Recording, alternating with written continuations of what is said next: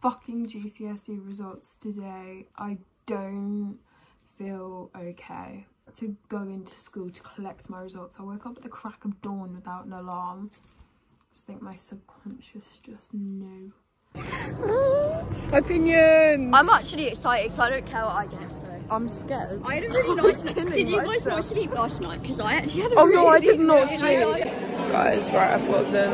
It's awkward as fuck to film. I don't even know. I can't do this. Listen, there's so much paper. It's gonna be okay, guys. You've got this.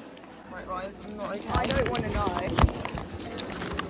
Guys, we got the results. I'll tell you later. How are you guys feeling in general? I feel shit, man. I'm very How do you happy, pass French and Cal geography? No, you both did really How does well. that happen? But Martha's about to pretend to her mum that she failed everything. Right, okay, so here's the little rundown of the results. So in drama, I got a 7, which I was slightly disappointed about because I did want higher, but it's chill, whatever. In dance, I got an 8. Then in geography, I got an 8. In Spanish, I got a 7. What the fuck? I'm literally so bad at Spanish. Well, I'll take it. And in maths, I got a 7.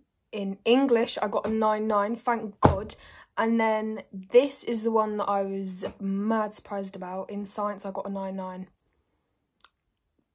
I got a 9/9 in science, guys. What the fuck? I don't know. I actually just don't really know how, to be fair.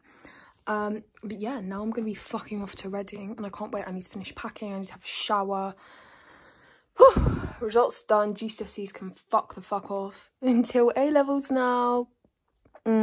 I'm not looking forward to A levels, but it's fine because it's Reading. That's all I can think about. Hope that any of you guys getting results got what you want, and just remember that it's literally a number on a piece of paper. It's not that deep. Bye, guys.